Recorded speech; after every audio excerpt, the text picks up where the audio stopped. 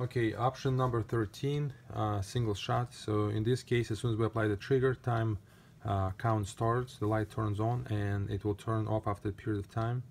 If I apply the trigger during that T time, then the count starts from the last trigger. To configure that, we push two buttons, apply the power, release the buttons, and then we hold the white button to configure the time.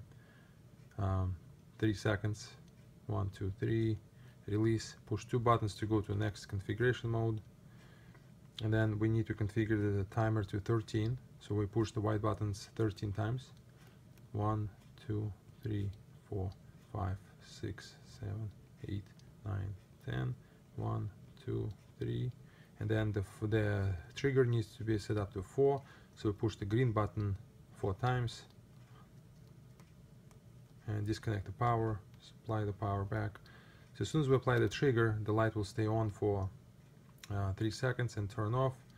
If we apply the trigger and keep applying the trigger during that time, the light will stay on like this until we stop applying the trigger, and then from the last trigger it will count 3 seconds and turn off.